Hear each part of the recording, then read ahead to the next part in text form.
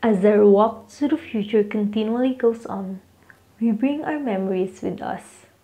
These memories are the different informations we gather upon the journey of life.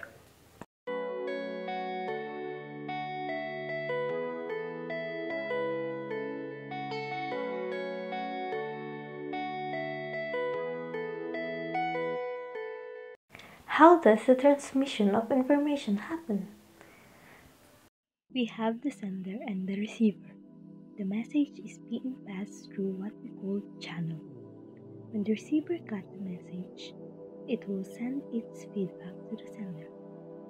The transmission of information usually happens face to face. Mail. Mail is a handwritten letter by a sender. The written letter is put into an envelope with the name and address of the receiver, who will acquire the written information.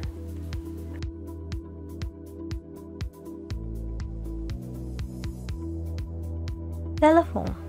Telephone was invented by Alexander Graham Bell during 1876. It was only year 1928 when American-owned PLDT was incorporated and given the franchise to establish and operate telephone services in the Philippines. Using telephone, you can share information to someone on a definite time. Text messaging.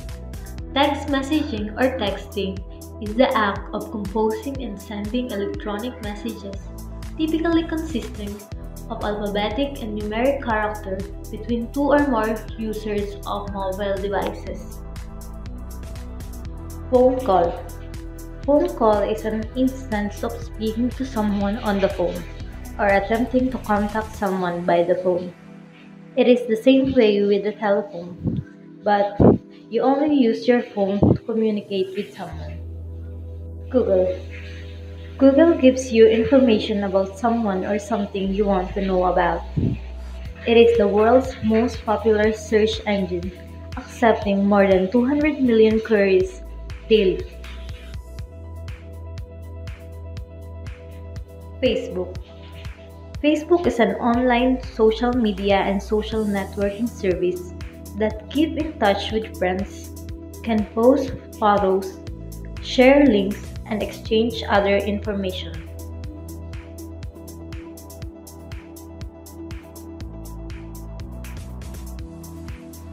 Transmission of information is a necessity for today's generation, with a great use of the available devices on the market. These devices created user dependence among the different individuals.